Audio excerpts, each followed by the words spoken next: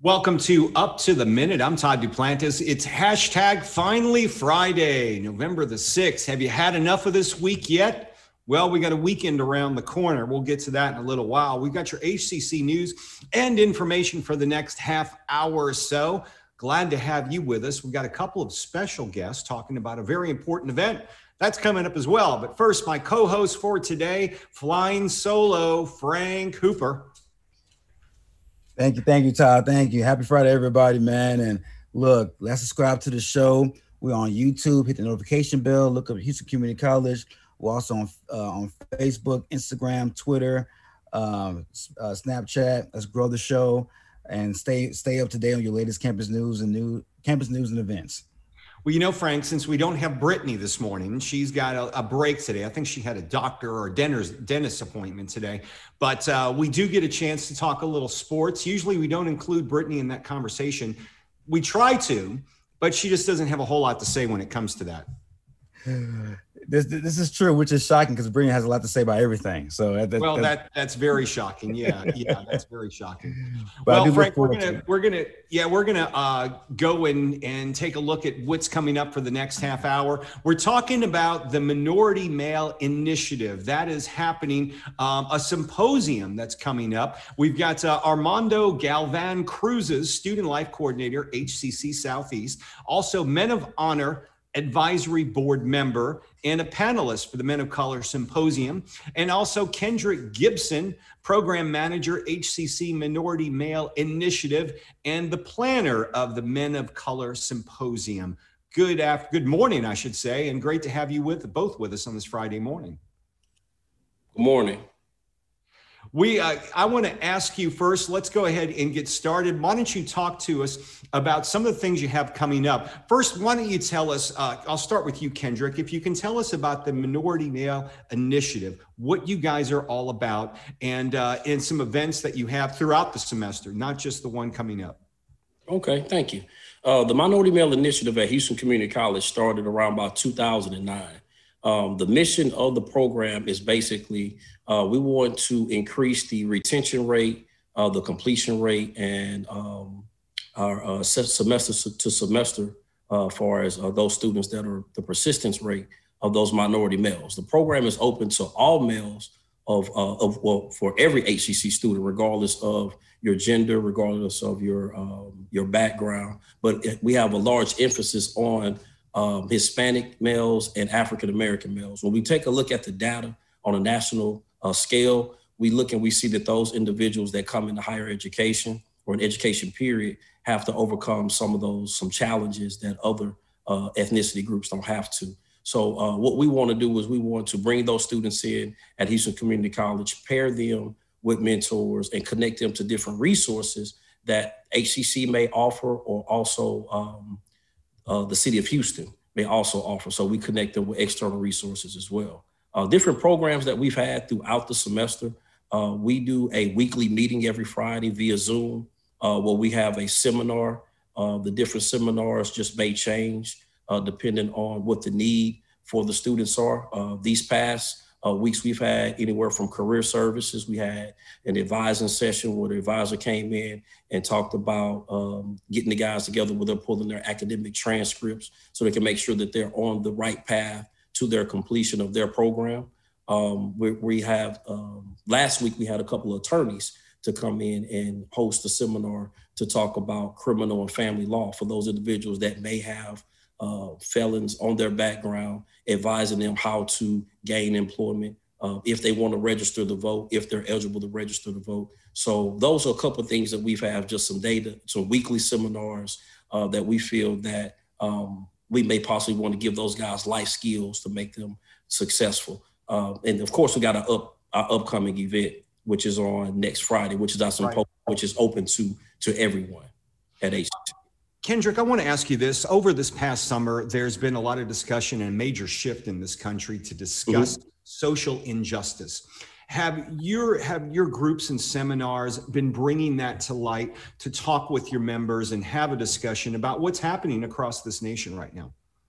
We have. We've had different things to where we've brought individuals to come in and talk about different things. Not only that, we understand not only the climate with the social injustice, but also with the COVID-19 has impacted our guys as well. So we did some wellness calls throughout the summer where we did an individual just wellness check with each individual, just call them to see, hey, how are you doing? How's your mental state going? Do you need anything? If you need some counseling. So we've definitely not only had people come in and talk to them, but we've actually had just sessions where we've talked to the guys to connect them to different resources. So yes, we have addressed that along with the COVID as well. What's been the reaction when you've been calling the members personally? Because I know we've had some folks here from Student Services, and they did an outreach effort over the summer to really call students, try to bring them back into college, many who had scholarships waiting or financial aid waiting, and the students seem to really appreciate the personal touch. What's been the reaction when you do make those phone calls? I would definitely say the same thing. They respond to the personal touch. So the ones that we were able to get in contact with did really appreciate someone reaching out to them. First of all, just asking how they were doing at this time. So it was a little bit of sympathy and empathy that impacted those students. So when we reached out to them, we did not only found out things that possibly were going on at HCC, but we also discovered external factors that some of them didn't want to come forth and talk about to anyone besides their advisor or someone that they was close to. So we were able to actually take a look at those guys and see what the other challenges they were having as well with those calls. You have a symposium coming up a week from today, November the 13th. Yes. Maybe you can tell us specifically about that. Yeah, so this will be our 4th annual Men of Color Symposium. We have been doing this in conjunction with the University of Houston downtown, their minority male group, the Men of Legacy. Also in conjunction with San Jacinto Community College, we've added some different community partners. So we've expanded throughout the years. So we've partnered with HISD, other ISDs, Ascending to Men from HISD. And basically what we want to do is we want to bring the city of Houston together with those minority males and actually, for one, let them see other positive males that are doing things that come from the same socioeconomic background, communities and things of that nature to see, hey, you can achieve greatness, regardless of where you come from. Not only that, from a professional side, we do a professional track. We like to get those professionals together, like myself, Armando, other faculty and staff from HCC and other higher ed institutions to talk about best practices. What's going on at your school? What are you doing to recruit those guys? What are you doing to retain those guys? What's working for you? What's not working for you? How can we work together instead of saying, okay, when we go out and recruit someone, I want you to come to Houston Community College, or somebody says, I want you to go to University of Texas. But we can say, hey, we've got a pipeline to, everyone's not going to go to UT.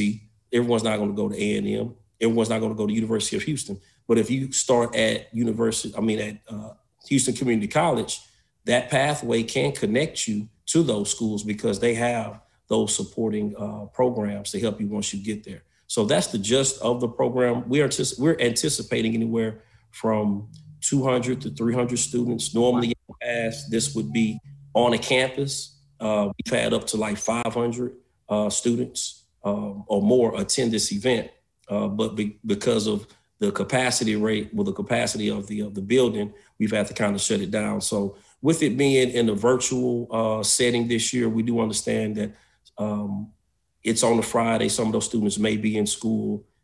They may have classes and things of that nature. So we're anticipating about 200 students on next Friday to attend the event.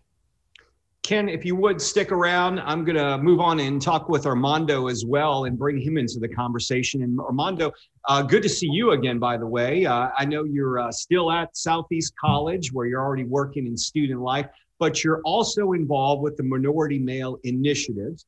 And maybe you can tell us how you bring those two aspects of your professional life and being involved with this organization, how you bring them together. Well, thank you, Todd, for the invitation. I do appreciate it. I remember the last time I was interviewing with you, it was not in this environment. We were in a studio. So I'm glad to be here and happy Friday to everyone. As you mentioned, as a student life coordinator, we look beyond academics. So, and we try to develop HCC leaders in our communities. And for us, Men of Honor is a great opportunity for all students that have a sense of community and belonging, and they want to be part of something like Men of Honor. And let's talk about the program and how it's grown at the Southeast College and your involvement with that. That's a great question. I've seen a tremendous amount of young leaders develop different skills through the program. And many of them now are doing amazing things. Since I started as a student life coordinator, most of them have finished their 2-year degree, and they're now in a 4-year institution. And even some of them already on the workforce. And that's something we're looking for, that they have that sense of belonging and community. And beyond academics, once they're done with their degree, they can go ahead and do great things. And you've seen, as you're saying, you've seen a lot of growth and in more engagement with the students overall. I mean, it sounds like that's a success story itself when you're seeing a significant number of people graduating or completing that 2-year program. That's correct. And just the fact that they're moving ahead and we have Men of Honor individuals that were there at some point, and now they're mentoring other students. And that's something we're looking for. Once you've completed your degree, you can actually mentor other students that are interested on your career path. So I feel that community building that we have on Men of Honor, it's building. And I want to touch with both of you on this, the mentorship program. I know throughout our life, many of us have mentors along the way. How important is, and I'll start with you, Kendrick, to have mentors for college students to get them through the 2 years? Because I imagine there are a lot of outside issues that are playing a role in every one of our students completing their program. Yes, Todd, that's a great question. I definitely think mentorship is very, very, very important. Not only just for minority males, but I think just anyone going to college or anyone, seeking to go into a professional career needs some type of mentor. I'm pretty sure all of us have had, different mentors throughout our life, but it's very important, especially when we talk about the minority males at Houston Community College. Like you said, a lot of those guys have external factors that are going on besides school. Some of those guys, it's about survivals. It's about money. It's about transportation. So partnering those individuals with mentors to let them know, hey, I understand what you're doing, giving them that empathy. I understand what you're doing, but at the same time, I'm here to help you, And so once we partner with them and give them those mentors, the success rate is bound for that student to increase. Because for one, most minority males do not open up and let just anyone know what their problems are,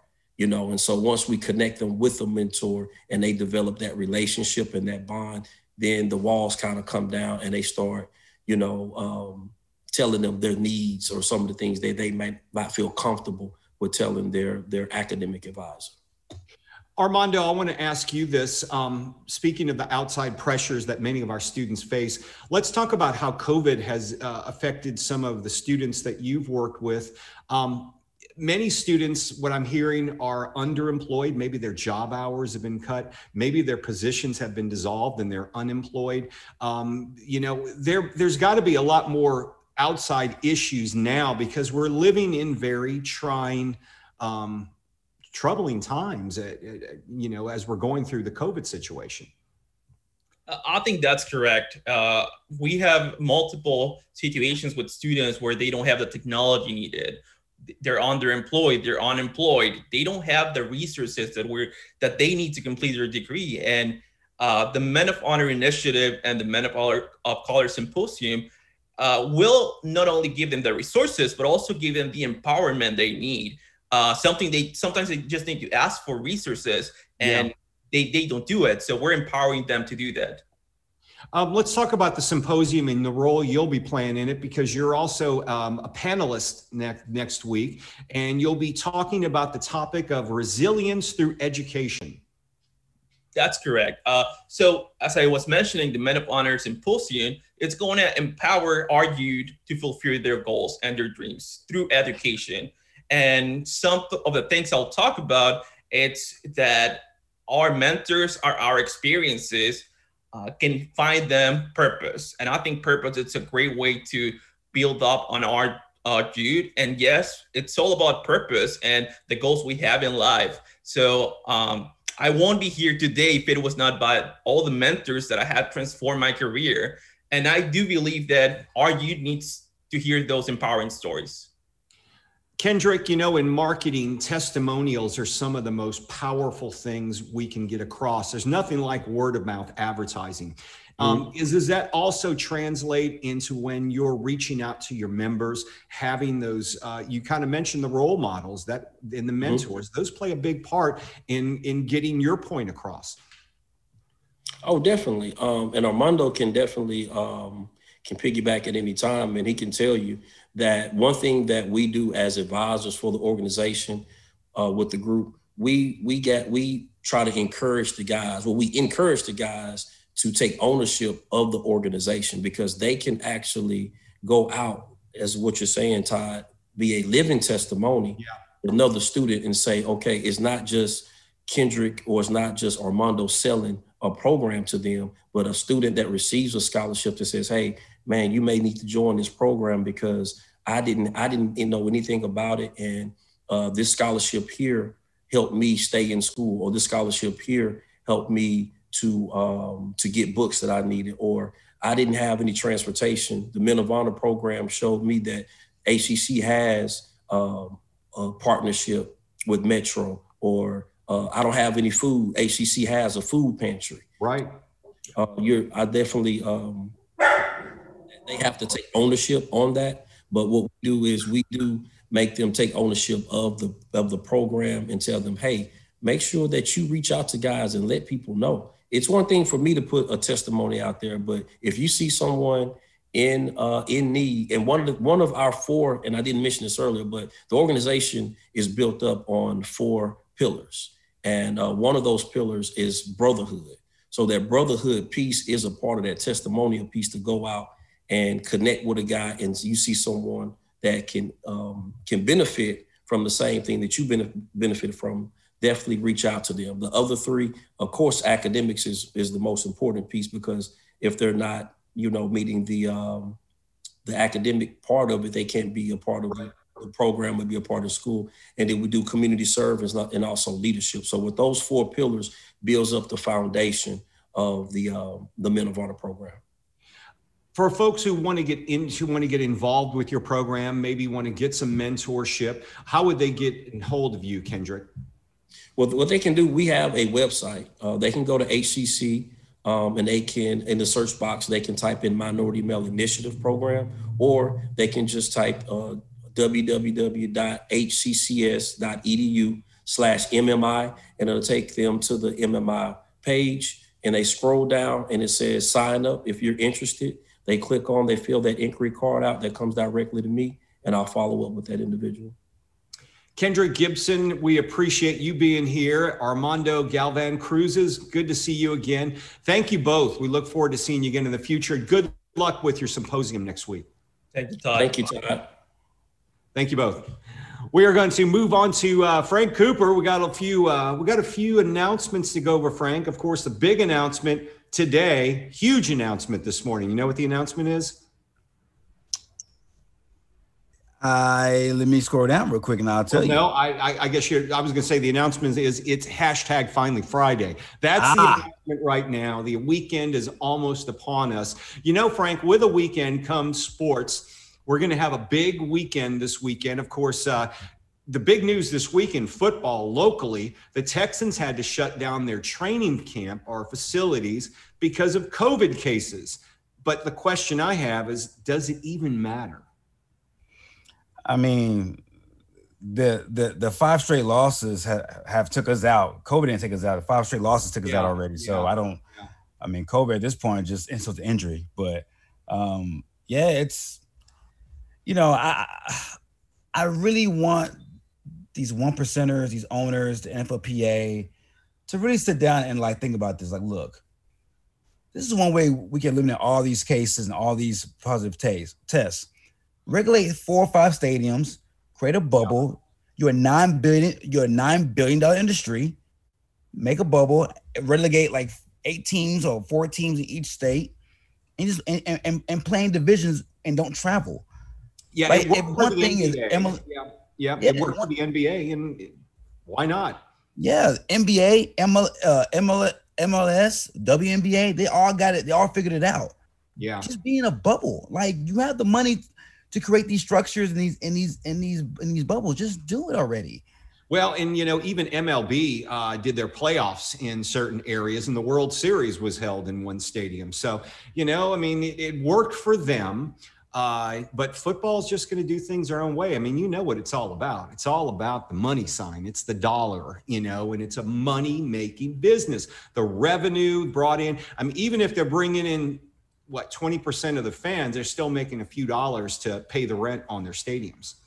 That's true. And I know in the college ranks, the Pac-12 starts tomorrow. Yeah, I think Stanford already delayed their game because I don't know what the point is with college football right now. I really don't. I know that's money making as well, but geez, wow, you got to look at safety too. So it's an interesting sport, but it'll be, if the games go on this weekend, it'll still be interesting to see some of them. Yeah, I think it comes down to a lot of these big time colleges are in rural towns. A&M's in College Station, Alabama's in Tuscaloosa.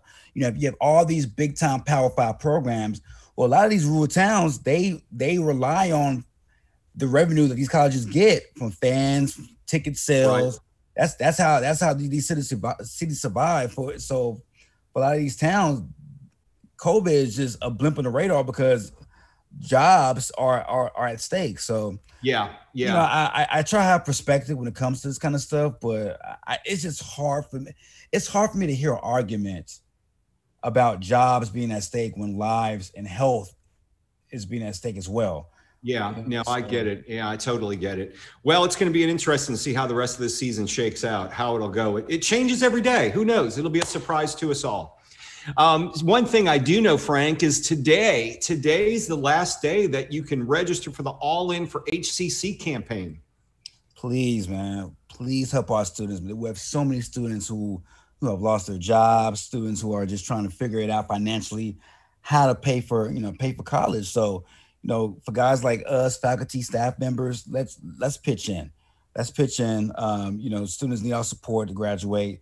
Like you said, it ends today. To donate, all you got to do is go to hccs.edu/all-in-for-HCC to donate. That's right. And then when you do donate, hashtag it all-in-for-HCC. And that way you'll let everybody know in social media that you're on board. Hey, recsports, they've got a lot of things going on. We were talking sports. Well, you can participate virtually. And today's the day that Frank loves because it is Twerk Fitness this afternoon. I can't wait, man. We've been teasing this for the last couple of weeks now, and I feel like it was something that was never going to happen. But now, join us.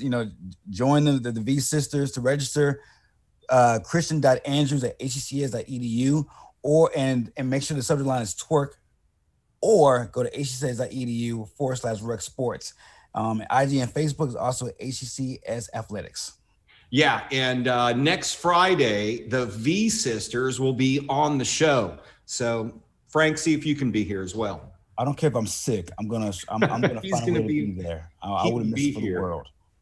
Hey, one thing going on, we've got a filmmaking series and free virtual workshops. They have one next week with J.D. Shields, an award-winning film, TV, and interactive director and writer, share her experiences as a writer for interactive and gaming media. Interested in that? Well, you can register. It's noon to 2 p.m. Wednesday, November the 11th. The social media post for this show will have the information to register for that. And HCC Northwest has some community gardening tips, which I know Frank could probably use because he's now a homeowner. Yeah, my mom got on my case a couple weeks ago because I didn't apparently prune the pear tree. I never heard the word prune before, but yeah, my pear tree's struggling out there. So, but like you said, HCC Northwest, they have workshops on how about trees, planting, and caring of your plants. It's all virtual. It's safe. 10:30 to 11:30, Monday, November 16th. So for more information about that, go to hccs.edu hccs.edu/community-learning-workshops. Yeah, all this info will be. You'll learn about the trees, Frank. So make sure you attend that one. Keep your mom happy. I'm gonna be a better plant daddy, I promise. Hey, so HCC's Mail Center is making headlines. Congratulations in order for HCC's Mail Center, which was recently featured in the 60th edition of the Official Mail Guide, aka OMG. That's right. The publication of the Journal of Communications Distribution is read by more than 100,000 executives and managers in 177 nations worldwide in online in print edition. Ken Hoyle of HCC's highlighted our Mail Center without walls during these unprecedented times, and they've continued to serve the college community at the highest standards with no boundaries. Congratulations to all of them. Frank, spring registration is underway right now. We want to encourage our students to get out there and register early because as usual, we've got 4 learning options for them. Absolutely. So the first option that we're going to talk about is online anytime. And it's just as it sounds, take classes online at any time. Option 2 is online on a schedule. So take classes online at a scheduled time. Never come to campus, but log in at a specific time you select. Option 3, you have flex campusing. Sign up for in-person classes. So you choose to come to campus or participate online at a set time as well. These classes will be a certain capacity. We have social distancing in these classes, so it won't be an issue at all. And the last option is lab-based courses. So critical hands-on skill-based learning will continue to be offered, but section sizes are smaller to allow for social distancing. Regardless of your option, all students have the same support, tutoring, student life, career counseling services. Registration is open and you can now lock in classes today. Go to hccs.edu/now. Yeah, main thing is register early with those options. The classes are smaller and you want to get the time that you want. So make sure you register early to have the best choices there. We've got a lot of services available to our students online. First off, the student virtual lobby. You can visit that by simply going to our homepage. You can click right on it. You can get a Zoom meeting, a callback, or an email. No appointment for that is necessary, and they have extended hours. Go to hccs.edu/virtual lobby or just our homepage. Also, Frank, we've got virtual college transfer fairs. Those are going on. We've got a number of universities and colleges across the state involved. Absolutely. I know a lot of HCC students, you love your HCC experience here, and we love you being here. But I know a lot of you guys want to move on to universities and get that bachelor's degree, which we are rooting for you guys. So schools like Prairie View A&M, Texas A&M, U of H and all of its branches, UT and all of its branches, and University of St. Thomas are all on the list for this transfer fair. So to find out more information about the transfer fair and what colleges are involved, go to hccs.edu/transfer fair. In the past, didn't we have you cover some of these? I know didn't you cover like 1 or 2 of those? Yeah, I covered 2 of them. I covered one of them in Spring Branch, and I covered one in Katy campus. Yeah, and they're usually very well attended. The people from the colleges will come out and speak with the students. This year, they're doing things differently because of COVID, but you can actually participate in discussions with the colleges and interact with them to get more information. So if you're interested in transferring to any of these colleges, make sure you attend, or you can watch the recorded version if you don't catch them live. Frank, that about wraps up the show for today. Monday, we've got Dr. Catherine O'Brien, Associate Vice Chancellor of College Readiness, who'll join us to talk about our dual credit program, and someone from recsports. Joe Harris, man, of the HCC Northeast recsports program, will tell us about a special project they're doing for the Houston Food Bank. This is a good time of the year for that because a lot of families are in need, during COVID, with people losing their jobs and, not enough food to go around. So this is a good initiative. I can't wait to hear about it on Monday. Real quickly, Frank, if you picked a lock for a game this weekend, who would you pick? A lock. Pittsburgh against Dallas. Dallas is probably going to start the third quarterback of the year, and Pittsburgh is undefeated, and they are rolling, and that defense is hot. So I see a decisive victory by Pittsburgh. Okay, and I'm going to pick. I think the Texans they're going to beat the Jaguars. They got to. Yeah. Doesn't even matter anymore. But I'll go ahead and lock it in with the Texans. Yeah. We'll see how that goes. Anyway, Frank, have a good weekend. Thanks for being here today.